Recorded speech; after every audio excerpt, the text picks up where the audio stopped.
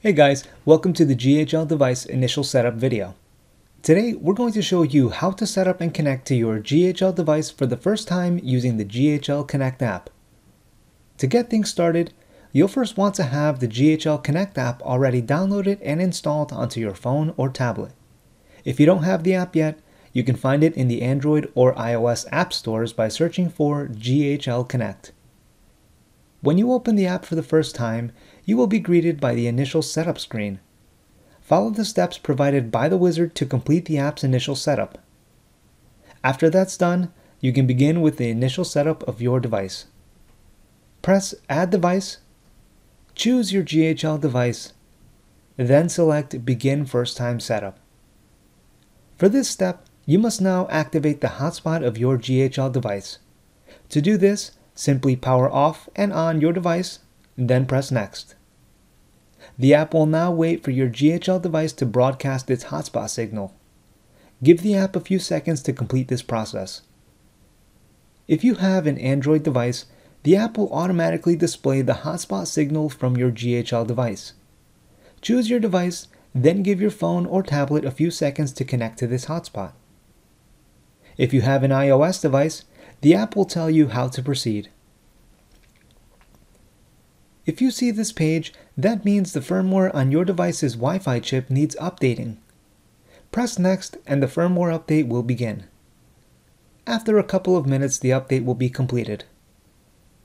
If you're using an Android device, stay on this page and wait a few seconds for the app to proceed to the next page. If you're using an iOS device, follow the steps provided in the app. The app will now display a list of nearby Wi-Fi networks. Choose your network and enter the password for it, then press Next. Here, you get to choose if you want to set up your device with an auto IP or static IP.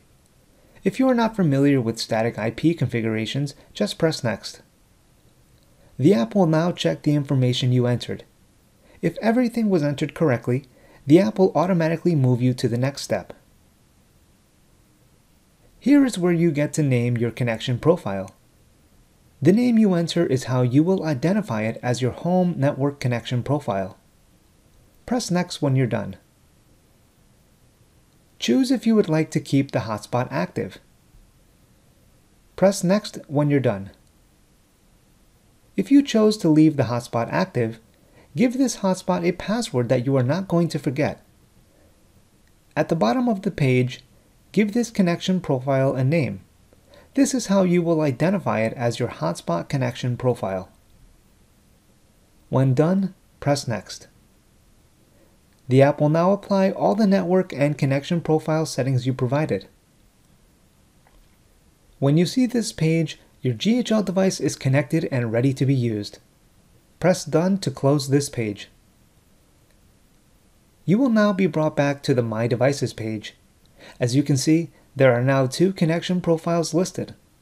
The first connection, which we called Home, is what you can use when you are home and connected to your home Wi-Fi network. The second connection will only show if you chose to leave the hotspot active. When you're ready to connect to your device through your Wi-Fi network, choose the Home connection profile and wait for the dashboard to load.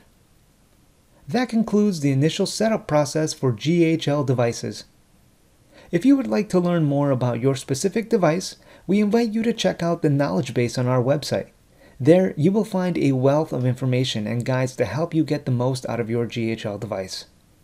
If you found this video helpful, don't forget to hit the thumbs up icon and subscribe to our channel to get updates when we release more videos. Until next time, take care.